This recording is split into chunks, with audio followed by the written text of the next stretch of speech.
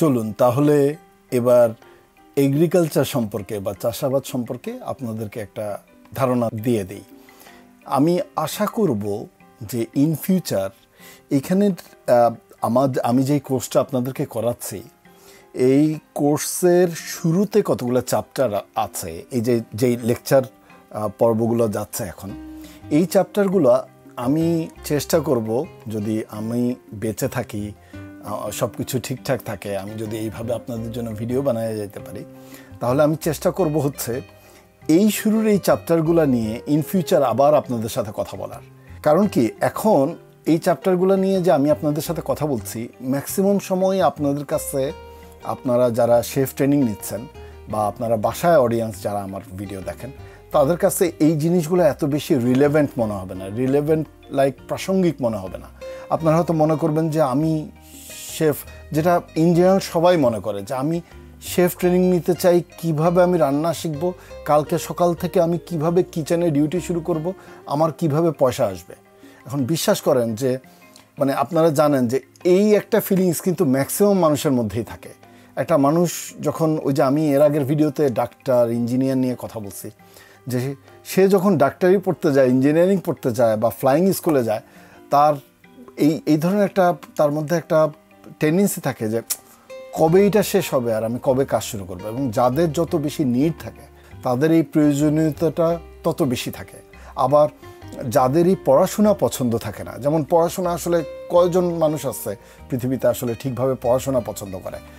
একটা এইজে তো young generation, বিশেষ করে যাদের বয়স এই 7-8 থেকে শুরু করে যারা স্টাডি লাইনে ঢুকে একদম 26-27 পর্যন্ত, 30 পর্যন্ত যারা আছে, এই এইজটা তো এরা ইয়াং গ্রুপটা তো আসলে তারা হচ্ছে ছুটাছুটি করা, লাইফ এনজয় করা, মজা করা, ফিল্ম দেখব, ফ্রেন্ডশিপ করব, ডেটিং করব, বিয়ে শাদী করব, সংসার করব, এই জিনিসগুলো, ইনকাম করব, চাকরি করব, একটা ফান লাইফ লিড করব, এই জিনিসটাই তারা বেশি পছন্দ করে। তাদের মধ্যে খুব কম থাকে যারা অ্যাকচুয়ালি স্টাডি পছন্দ করে বা পড়াশোনা পছন্দ করে। বাট একটা সার্টেন এইজ পরে, যেমন আমি এখন যেই এইজটাতে আসছি, এখন আমি স্টাডি খুব পছন্দ করি এবং এই স্টাডির প্রয়োজনীয়তাটাও আমি অনেক বেশি অনুভব করি, যেটা হয়তো আপনারা আমার এইজের যারা আমার ভিডিও দেখেন, আপনারা হয়তো যারা আমার মতো প্রবলেম ফেস করেন, যেমন আমি প্রবলেম বলতে সমস্যা বলতে যে জিনিসটা প্রবলেম, কথাটা এই জন্য বলে ফেললাম, প্রবলেম ফেস করার কথাটা, যে আমি যেমন আমার আশেপাশে যাদের সাথে আমি চলাফেরা করি, তাদেরকে যখন দেখি যে তারা আমার চাইতে বেশি নলেজ রাখে, তখন আমি অনেক বেশি প্রবলেম ফেস করি। আমার কাছে অস্বস্তি লাগে। একজন শেফ, আমি একজন শেফ, এখন ওরা যদি কোনো বিষয় আমার চাইতে বেশি জানে, আমরা একই সেক্টরে কাজ করি, একই সাথে কাজ করি, কিন্তু ওরা যদি আমি যে ইনফরমেশনগুলো জানি না তারা যখন জানে, কিন্তু ইনফরমেশনগুলো ওই রিলেটেড, অর্থাৎ আমাদের কাজ রিলেটেড, তখন আমার কাছে একটু অস্বস্তি লাগে। তখন আমার মনে হয় যে না, এই জিনিসগুলো আমারও জানা দরকার। এবং সেই স্পৃহা থেকে আমি আসলে পড়াশোনা করি আমি আরও বেশি জানতে চাই। এবং এছাড়াও আমার এই প্রফেশনে, ফটোগ্রাফি লাইনে, ভিডিওগ্রাফি লাইনে, এই 3টা সেক্টর আমি খুব পছন্দ করি। আমি রান্না পছন্দ করি, সে প্রফেশনটা পছন্দ করি, এবং আমি অলরেডি রান্না করি।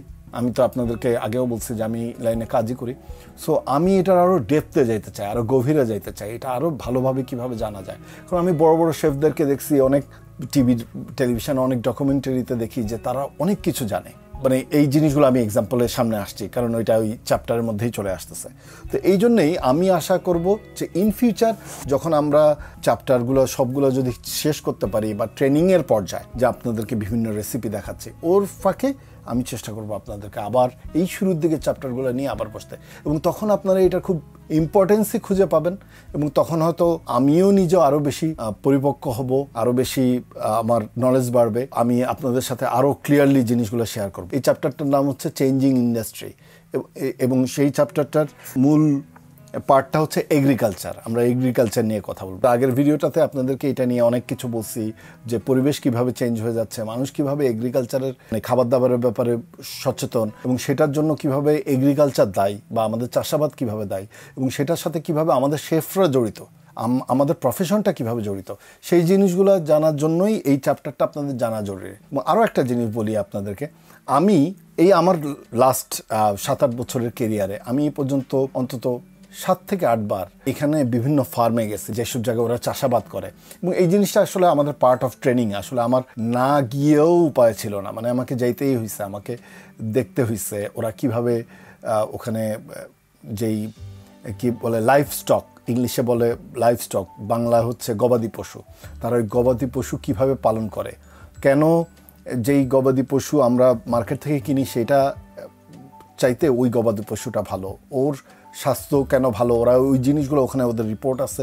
ওই যে আগের ভিডিওতে আমি আপনাদেরকে বলছি যে ওই মুরগিটা অর্গানিক চিকেন, ওই চিকেনের যে ডিমটা আসতেছে ওইটা অর্গানিক ডিম, মানে ওটা স্বাভাবিকভাবে বেড়ে ওঠা, ওখানে কোনো কেমিক্যাল দেয়া নাই, কোনো অ্যান্টিবায়োটিক দেয়া নাই। কারণ কি আমরা যখন এই যে ফার্মের মুরগি খাই, আমরা যখন এই যে ফার্মের, এখানে তো গরুর মাংসগুলোও ফার্মের, এবং যেগুলিতে বাংলাদেশে যেমন যেগুলিতে ইউরিয়া পুশ করা হয়, মোটা তাজা করা হয়, এদের বডিতে যেই কেমিক্যাল, এদের বডিতে যে অ্যান্টিবায়োটিক, এদের বডিতে যে ইউরিয়া, এগুলি কিন্তু আমাদের শরীরে চলে আসছে।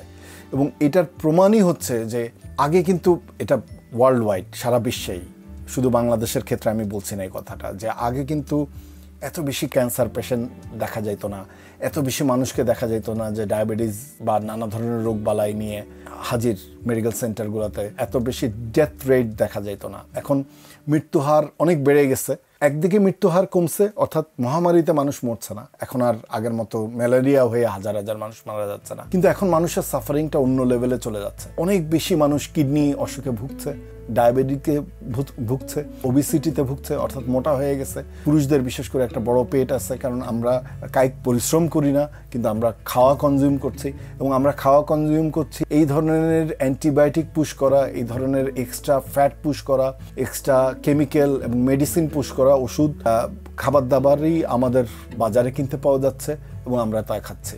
আগের ভিডিওটাতে যেই পার্টে এই কথাগুলো আমি আপনাদেরকে বলছিলাম যে এইখানে সিটিতে এরকম অনেক মানুষ থাকে যারা তাদের দিনের দেখা যায় যে 2 ঘন্টা 3 ঘন্টা 4 ঘন্টা জার্নি স্যাক্রিফাইস করে, তারা শহরের বাইরে থাকে। তারা কি করে, তারা এক ধরনের ফার্ম হাউস টাইপের, ওখানে বাড়ির দামও কম, সে এই বাড়িটার দাম ধরে নেন 2 কোটি টাকা হয়, ওইখানে 40 লাখ টাকা দিয়ে বাড়ি কেনা সম্ভব শহরের বাইরে, এবং সেখানে দেখা যায় বাড়ির সাথে একটা ছোট ফার্ম হাউস আছে, যদি এগুলি মেইনটেনেন্সের ব্যাপার আছে, অর্থাৎ ওখানে চাষাবাদের জন্য সময় দিতে হবে। এখন এই সময়গুলো যদি যার থাকে তারা এগুলি করতে পারে, যেমন তাদের থাকে, তারা দেখা যায় মানডে টু ফ্রাইডে কাজ করে, স্যাটারডে সানডে তারা গার্ডেনিং করে, তারা নিজেদের ফার্মের উৎপন্ন অনেক জিনিসপত্র তারা খায়, যে কিছুটা হইলেও চেঞ্জেস আনে, কিছুটা হইলেও নিজেদের স্বাস্থ্যটাকে ভালো রাখার চেষ্টা করে।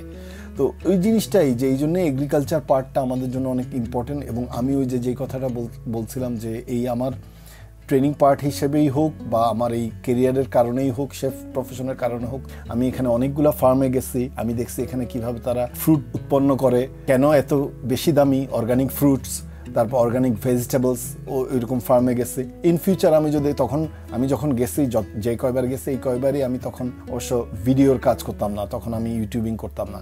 এইসব জায়গাগুলোতে যখন আমরা গেছি, আমরা ট্রেনিংয়ের পার্ট হিসেবে গেছি, তখন আমরা দেখছি কেন ওই জায়গাগুলোতে দেখা যায় যে আমাদেরকে 1-1.5 মাইল দূরে গাড়ি পার্ক করতে হয়েছে যাতে ওইখানের পরিবেশ নষ্ট না হয়, ওখানে প্রাণীরা যাতে গাড়ি ধোঁয়া বা এইসব ঝামেলা না থাকে, ওখানে ট্রাফিক সোর্স কম, খুব আশেপাশে গাড়ি ঘোড়া চলাচল খুবই, কত মাইল যেন ওইসব জায়গায় রেস্ট্রিক্টেড। একটা সাইড থেকে একটা রোড ওখানে গেছে, ওই রোডে আমরা 1 মাইল দূরে পার্কিং করে দেন আমরা হেঁটে গেছি ওই ফার্মে, এবং ওখানে এই প্রাণী, গবাদি পশু বা অন্যান্য ইয়েগুলি ওখানে লালন পালন করা হয়, এবং কেন তারা এতটা ভালো, এবং ওখানকার মানুষজনেরও স্বাস্থ্য অনেক ভালো। তারা কোনো সময় ওই এলাকার যেইগুলি আছে, যে সার্ভে রিপোর্ট আছে, ওইসব এলাকার মানুষজন ডাক্তারের কাছে যায় না, তাদের কোনো ফ্লু জাপ নেওয়া লাগে না। ফ্লু জাপ বলে হচ্ছে এখানে জ্বরের জন্য আগের থেকে মানুষ টিকা নেয়। দেখেন, ইভেন জ্বরের জন্য এই শহরে এখন টিকা নিতে হয়, এবং এইটা প্রত্যেকটা মেডিকেল সেন্টারে লেখা আছে, have you taken your flu জাপ, দ্যাট ইজ এ টিকার মতো, যে যাতে জ্বর সর্দি কাশি এটা না হয়। কারণ আমাদের পরিবেশটা এতই বেশি ভার্নাবল হয়ে গেছে, বাংলায় যেটাকে বলা হয় যে এতই বেশি ঝুঁকিপূর্ণ হয়ে গেছে, যে আমাদের সহজেই আমরা অসুস্থ হয়ে যাচ্ছি, আমরা সহজেই যে কোনো অসুখ বিসুখ আমাদের ধরে যাচ্ছে, এবং আমরা অনেক বেশি চিনি নির্ভর হয়ে গেছি, সুগার, অনেক বেশি বাজে খাবার নির্ভর হয়ে গেছি, কারণ এটাই ইজি, এটারই দাম কম। ফ্রাইড চিকেন কিনতে পাওয়া যায় এখানে দেখা যায় 100 টাকা, অথচ ভালো একটু খাবার খাওয়ার জন্য লাগে 1000 টাকা। স্বাভাবিকভাবে একজন মানুষ ওই 100 টাকা 200 টাকা দিয়ে ফ্রাইড চিকেন কিনে খাবে, সে আর 1,500-2,000 টাকা খরচ করে একটা রেস্টুরেন্টে বসে খাইতে যাবে না। বা বাসায়ও দেখা যায় যে অর্গানিক সবজি যদি 1 কেজি কিনতে হয়, তাহলে অর্গানিক সবজির দাম দেখা গেল 500 টাকা। সেখানে দেখা যায় যে নর্মাল যে সবজি, যেটাকে এখানে ওরা বলছে কনভেনশনাল এগ্রিকালচার, আমি এটার ব্যাখ্যায় আসছি এখনই আপনাদের সঙ্গে। কনভেনশনাল এগ্রিকালচার হচ্ছে নর্মাল, অর্থাৎ যেভাবে চারদিকে প্রডিউস হচ্ছে, মাইলকে মাইল ফার্ম সার দিয়ে যাচ্ছে, প্রডিউস হচ্ছে, সেটার ফুডের দাম দেখা যাচ্ছে 50 টাকা কেজি, আর এটার দাম হচ্ছে 500 টাকা কেজি। স্বাভাবিকভাবেই যারা একটু অবস্থা সম্পন্ন ফ্যামিলি তারা হয়তো এই অর্গানিক ফুডের দিকে যাবে, কিন্তু আমরা যারা সাধারণ ফ্যামিলির মানুষ, আমরা যারা সাধারণভাবে নিজের দৈনন্দিন কাজ করি, কিছু টাকা ইনকাম করি, জীবনযাপন করছি, আমাদের জন্য জিনিসগুলো অত দামি খাবার দাবার কেনা, এটা খরচ করাটা আমাদের জন্য খুব কঠিন হয়ে যায়। এবার বলি, এই এগ্রিকালচারাল টাইপ নিয়ে অনেক কথাবার্তা বলছি, কিন্তু এগুলি ইম্পর্টেন্ট, এই জন্য আমি বলতে চাচ্ছি, এবং ভিডিওগুলো আমি চেষ্টা করবো পার্ট বাই পার্ট আপনাদের সামনে হাজির করতে। তাই ভিডিওগুলো হয়তো একটু ছাড়া ছাড়া মনে হইতে পারে, এবং প্রত্যেকটা ভিডিও তো থামলাইন দিতে হয়। আমি কোনো একটা থামলাইন দিয়ে দিব আমাদের এই কথাগুলোর ফাঁকে। আমি মিসগাইড করতে চাই না। আমি আসলে ভিডিও বানানোর সময় কোনো সময় এই ধরনের থামলাইন দিতে চাই না যে উনি এটা কি বললেন, উনি এটা কি করলেন, আপনি কি এটা জানেন, এটা না জানলে আপনার জীবন শেষ। এই শুক্রবারের পরে কিন্তু মাঝখানে 6 দিন পরে আরেকটা শুক্রবার চলে আসবে। এই জাতীয় হাই টাইটেল দিয়ে ভিডিও বানাইতে আমার খুব খারাপ লাগে। এই যে এখানকার নিউজ চ্যানেল, বাংলাদেশের কিছু নিউজ চ্যানেলগুলো দেখি, তারা ইউটিউবে তাদের ভিডিওগুলো শেয়ার করার সময় তারা দেখছি যে জেনারেল কথা লেখে না, তারা এই জাতীয় কিছু কোশ্চেন করে। 2-1 দিন ধরে আমি দেখছি আমার কিছু বন্ধুবান্ধব ফেসবুকে, যে আমাদের একটা মেসেঞ্জার গ্রুপ আছে, ওখানে কিছু ভিডিও শেয়ার করে। ওই ভিডিওগুলোর লিঙ্কগুলো ক্লিক করলে ফেসবুকে, ইউটিউবে যাই, ইউটিউবে গেলে একটু দেখি কি নিয়ে আলাপ আলোচনা হচ্ছে। ম্যাক্সিমাম সময় রাজনৈতিক আলাপ, যেগুলো অ্যাকচুয়ালি ইউজলেস। এগুলি আমাদেরকে খুব একটা, এগুলি আপনাদের কেরিয়ারের জন্য এগুলি খুব মানে বাজে। এগুলি বিশেষ করে ইয়াং জেনারেশনদের উচিত হচ্ছে এই জিনিসগুলো থেকে সরে থাকা।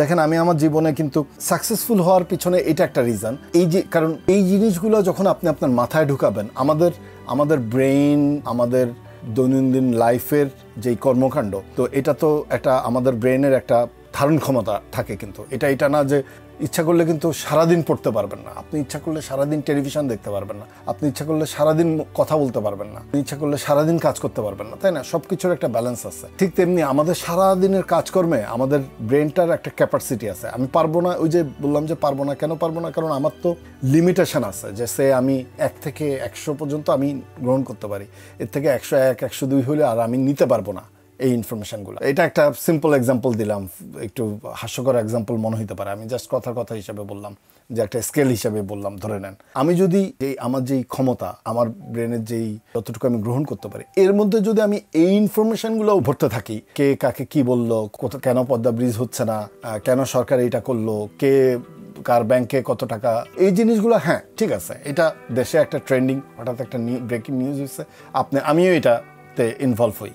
দেখা যায় গ্রুপে ঢুকলাম, দেখলাম সবাই শেয়ার করতেছে, আমি একটু দেখলাম, ও আচ্ছা, এটা আমি একটা কমেন্ট করে দিলাম, দ্যাটস ইট, শেষ।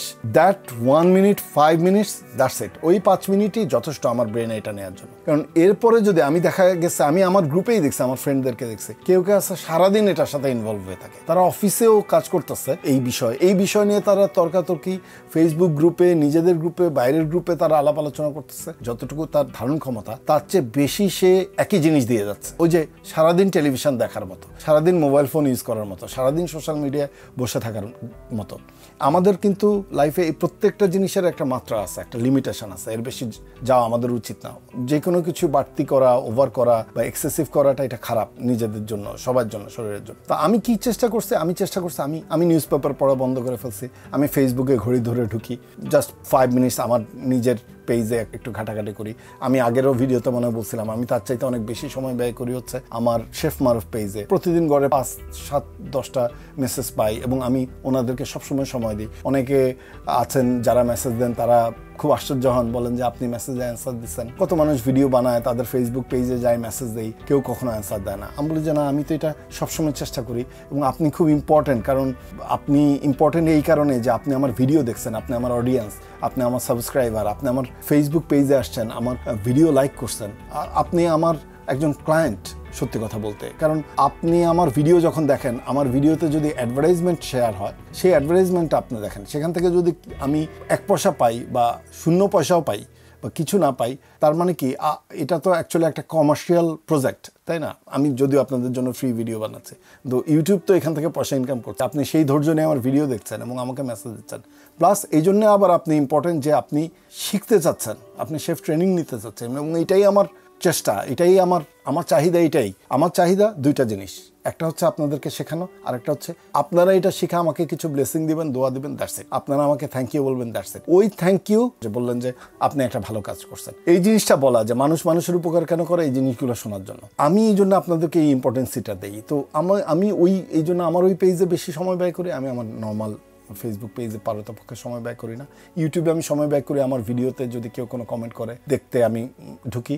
আর লেসন, যদি কোনো কিছু শিখতে হয়, নতুন ক্যামেরা আসতেছে, কি ক্যামেরা আসতেছে, নতুন কালার গ্রেডিং আসতেছে, কি কালার গ্রেডিং আসতেছে, লাইটরুম নতুন কি করলো, ফটোশপ নতুন কি করলো, আমি এই জিনিসগুলো সবসময় জানতে চাই। নতুন কি কি ইকুইপমেন্ট আসছে। রেসিপি আমি দেখি না, কারণ আমি এটা না যে আমি খুব এক্সপার্ট, বাট আমার রেসিপি দেখার প্রয়োজন পড়ে না, কারণ আমি শেফ, আমার বেসিক নলেজ আছে। আমি যে কোনো একটা আইটেম দেখলেই আমি বুঝতে পারি, যে কোনো একটা ফুডের মেনু দেখলে আমি বুঝতে পারি যে আচ্ছা এইটা ফুড, তাহলে এটার মধ্যে এই আইটেমগুলো হবে। ইভেন আমি যদি নাও বুঝতে পারি, আমি ইচ্ছা করলে ওখানে একটা নতুন আইটেম এলিমেন্ট অ্যাড করতে পারি। যেমন আশা করি আপনারা এই ভিডিওটা আমার এই ভিডিওর আগেই দেখে ফেলছেন। আপনারা যেই beef with sweet and sour sauce দিয়ে যেই বিফ ডিশটা আপনাদেরকে দেখাইছি, এটা একটা ওরিয়েন্টাল ডিশ, সাউথ এশিয়ান একটা ডিশ। তো এই সাউথ এশিয়ান ডিশে ওখানে আমাকে যদি কেউ বলে যে তুমি একটা বিফ রান্না করে দাও, এটা একটা ওরিয়েন্টাল ডিশ হবে, তাহলে আমি কি করব? প্রথম কথা হচ্ছে যে আমি চিন্তা করব যে এটা সাউথ এশিয়ান খাবার। South Asian, oriental means China, Japan, south Korea, Malaysia, Thailand, Singapore, Indonesia, এই belt, north Korea, south Korea, এগুলি। সাউথ এশিয়ান ফুডের মধ্যে প্রাইমারি লেভেলে কতগুলো জিনিস থাকে। কি থাকে? এক হচ্ছে তারা টেস্টিং সল্ট ইউজ করে, খুব মজার একটা জিনিস, এবং এটা খুব, যদি এটা মানে স্বাভাবিক মাত্রা ইউজ করতে হয়, নাহলে খাওয়ার জন্য অসুবিধা, বাট এটা ক্ষতিকর না শরীরের জন্য। ওটা একটা বাজার রিউমার আছে, এটা একটা সল্ট জাস্ট, বাট এটা একটু টেস্টি সল্ট। তো প্রথম কথা হচ্ছে যে আমি চিন্তা করবো যে হ্যাঁ, সাউথ এশিয়ান ফুড মানে কি, টেস্টিং সল্টের একটা ব্যবহার আছে। আচ্ছা, তারপর আবার আমি কিভাবে চিন্তা করবো, এই যে আমার বেসিক নলেজের কথা কেন আমি বলছি, কেন আমি আপনাদেরকে সবসময় বলি যে আপনাদেরকে শেফ ট্রেনিং নিলে শেফ হইতে হবে আপনাদেরকে। আপনি শুধু রেসিপি মুখস্থ করতে পারবেন না। উনি কেন রান্না দেখায় না, উনি কেন রান্না শেখায় না, এই জিনিসটা আপনি বলতে পারবেন না। এটা বললেই সমস্যা, কারণ আপনাকে বেসিক আইডিয়া যদি বিল্ড আপ না হয়, আপনি যদি, এই যে আমি এগ্রিকালচার নিয়ে কথা বলতে গিয়ে এতগুলো কথায় চলে যাচ্ছি, এই জন্যে যে আপনাদেরকে বোঝানোর জন্য ওই কথাটাতে চলে আসি। আমি যদি চিন্তা করি যে এখন ও আচ্ছা ঠিক আছে, আমি কি বানাবো, বললো যে ঠিক আছে তুমি একটা চিকেন দিয়ে একটা ওরিয়েন্টাল ডিশ করে দাও। আমি খেয়াল করবো কি করবো, আচ্ছা চিকেন দিয়ে ওরিয়েন্টাল ডিশ, দ্যাটস ইট। তার মানে এখানে আমি ডিরেক্ট অনিয়ন চেষ্টা করবো ইউজ না করতে, আমি স্প্রিং অনিয়ন ইউজ করতে চেষ্টা করবো। আবার এখানে চাইভস ইউজ করবো না, কারণ ওইটা মোস্ট অফ দ্য টাইম পশ্চিমা খাবার, আমাদের পূর্বের দিকের খাবার না, দক্ষিণ এশিয়া, পূর্ব দক্ষিণ এশিয়ার খাবার না।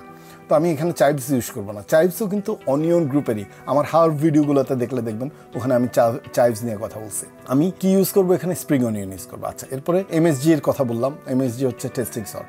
এখন টেস্টিং সল্ট ইউজ করার সময় আমি চিন্তা করবো, ওরিয়েন্টাল ফুডে তো ওরা সবসময় সয়া সস ইউজ করে। এখন সয়া সসে প্রচুর পরিমাণে সয়া এবং টেস্টিং সল্ট থাকে। তাহলে যদি আমি সয়া সস ইউজ করি, তাহলে আবার টেস্টিং সল্ট আমি কম ইউজ করবো, কারণ সল্ট আমার ওখান থেকে আসবে। তারপর আমি চেষ্টা করবো হচ্ছে গার্লিক ইউজ করতে। ওরা প্রচুর গার্লিক ইউজ করে এবং ওরা এটা ডিপ ফ্রাই করে। তারপরে জিঞ্জার, ওরা স্লাইস জিঞ্জার ইউজ করে, জিঞ্জার ইনফিউজ হয় ওদের ফুডে।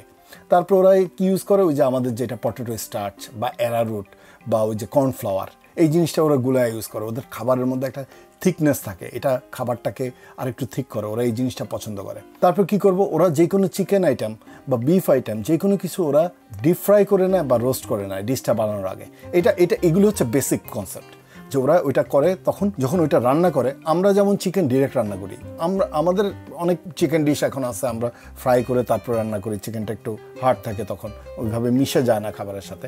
কিন্তু ওরা কি করে, ওরা ওই চিকেনটা ছোটো ছোটো স্ট্রিপ করে কাটে, অনেকগুলো ডিশ আছে এরকম, ওইটা ওরা ডিরেক্ট ওরা ডিপ ফ্রাই করে এবং তারপর ওরা এটা ডিশে ইউজ করে, বা যেই প্যানে ওরা এটা ফ্রাই করে সেই প্যানে এরপরে বাদ বাকি এলিমেন্টসগুলো ইউজ করে। তারপর ওরা কি করে, ওরা এটাকে আরেকটা আইটেম আছে, এটার নামটা কি যেন, সেসমি সিড ওরা ইউজ করে, সেসমি অয়েল, একটা নাটি একটা অয়েল। তারপর আসল জিনিসই তো ভুলে গেছে, সেটা হচ্ছে যে তারা প্রচুর পরিমাণে ভিনেগার ইউজ করে এবং তাদের ভিনেগারটা একটু ডিফারেন্ট ভিনেগার। আমরা যে হোয়াইট ভিনেগার ইউজ করি, তারা ইউজ করে হচ্ছে ওদের নিজেদের বানানো রাইস থেকে, ভাতের থেকে যেই ভিনেগারটা ইউজ করা হয়, রাইস ওয়াইন ভিনেগার বলে এটাকে। এটা একটু লাইট। সাকি ইউজ করে, এটাও আরেক ধরনের ভিনেগার, বাট এটা একটা অ্যালকোহলিক ভিনেগার। সাকি, এটা জাপানিজরা প্রচুর পরিমাণে ইউজ করে। তারপর তারা প্রচুর পরিমাণে ফিশ সস ইউজ করে। ফিশ সসও আবার অনেক সল্টি হয়, প্রচণ্ড পরিমাণে সল্টি। তো সেই ক্ষেত্রে কি করবো, ডিশটা বানানোর সময় আমি সবসময় মাথায় রাখবো কি, আপনি যখন এখানে ফিশ সস ইউজ করবেন, আপনি যখন এখানে সয়া সস ইউজ করবেন, তখন আপনাকে মনে রাখতে হবে যে আচ্ছা এগুলিতে তো শুধু সল্টেরই ব্যাপার না, এগুলির ফ্লেভারেরও ব্যাপার আছে। এগুলি তো ওই ডিশটাকে ফ্লেভার এনহ্যান্স করবে। কিন্তু সেই ক্ষেত্রে শুরুতেই যেমন আমরা খাবারে কি করি, আমরা মিট বা অন্যান্য আইটেমগুলো রান্না করলে সিজনিং স্টার্ট করে দিই, সল্ট পেপার দিয়ে দিই। এখানে সল্ট পেপার দেওয়ার সময় আপনাকে খুব সাবধান থাকতে হবে, চেষ্টা করতে হবে সিজনিংটা একদম শেষে করার জন্য। এত কিছু কেন বললাম, এই জন্য বললাম যে আমার যেহেতু এই যে বেসিক নলেজটা আছে, আমি জানি মরক্কান ডিশটা কীভাবে তৈরি হয়, আমি জানি একটা ইংলিশ ডিশ কীভাবে তৈরি হয়, আমেরিকান ডিশ কীভাবে তৈরি হয়, অস্ট্রেলিয়ান ডিশ, এগুলো আমরা স্টাডি করছি, পড়াশোনা করছি। আবার এই যে আপনাদেরকে যেই চ্যাপ্টারটা নিয়ে স্টার্ট করলাম, এই যে এগ্রিকালচার নিয়ে যে লেকচার দিতে চাচ্ছিলাম, যেটার থেকে এতগুলো কথা চলে আসছে, বাট আমি ভিডিওটা আপনাদের জন্য রাখতে চাচ্ছি, ধৈর্য নিয়ে দেখবেন। আমি আশা করবো আপনারা সবাই এই জিনিসগুলোই, যা আপনারা যখন শেফ ট্রেনিং করবেন তখন আপনাদেরকে এই বেসিকগুলো জানতে হবে, এই জিনিসগুলো শুনতে হবে, মাথায় ঢুকাইতে হবে। এবং শুধু আমার ভিডিও দেখলেন কাজ শেষ হয়ে গেল তা না। আমি কিন্তু আপনারা যেমন আমার লেকচার দেখছেন, ভিডিওতে আমাকে দেখছেন, আমি এরকম বড় বড় শেফদের লেকচার দেখছি, ভিডিও দেখছি। আমি যেই জন্য এই এগ্রিকালচারের পার্টটাতে আসলাম, আমি এরকম ডকুমেন্টারি দেখছি, যে ডকুমেন্টারিতে আমি দেখছি পৃথিবীর বড় বড় শেফরা তারা কিভাবে মিশেলিন স্টার শেফ হয়েছে। তারা দেখা গেছে যে তারা যখন তারা রেস্টুরেন্টে কাজ করতো, যেখানে তারা তো একটা জায়গায় তাদের কেরিয়ার শুরু করছে, শুধু স্কুল কলেজ পাশ করে স্কুল পাশ করে এসে তারা মিশেলিন স্টার শেফ হয়ে যায়নি। তারা প্রপারভাবে শিখছে এবং পড়াশোনা করছে। এবং আমি তাদেরকে দেখছি, তাদের লাইভ দেখছি যে তারা কি করছে, খেতে খামারে গেছে, তারা দেখছে খাবারটা কোথা থেকে উৎপন্ন হচ্ছে, সেই আইটেমটা কোথা থেকে আসছে, এবং তারা চেষ্টা করছে যে ওই আইটেমটার সাথে আর কি আইটেম। মিশেলিন স্টার হচ্ছে যারা ইউনিক ফুড ক্রিয়েট করছে, একই ফুডের ডিফারেন্ট ভেরিয়েশন। চিকেন ম্যাঞ্চুরিয়ান একটা ইন্ডিয়ান ডিশ আছে মনে হয়, এটা একটু চাইনিজ ইনফিউজড একটা ইন্ডিয়ান ডিশ। ওই ডিশটাই মনে করেন সেও তৈরি করছে, কিন্তু সেইটাতে একটা ডিফারেন্ট টুইস্ট নিয়ে আসছে এবং সেইটাকে অথেন্টিসিটি আনছে, যে এটা আর কেউ এরকম হয় না, বাট এটা টেস্ট অসাম। মানুষ খেয়ে বলছে যে হ্যাঁ, 1 জন 2 জন 1000 2000 1 লাখ 2 লাখ মানুষ যখন রিভিউ দেয়, তখন সেখানে মিশেলিন স্টার কোম্পানি যায়, যেই অর্গানাইজেশন আছে, থার্ড পার্টি অর্গানাইজেশন, তারা তার ফুড টেস্ট করে, তাদের প্যানেল আছে এবং তারা তাদেরকে মিশেলিন স্টার দেয়, যে এই রেস্টুরেন্ট মিশেলিন স্টার র্যাঙ্ক পাওয়ার মতো।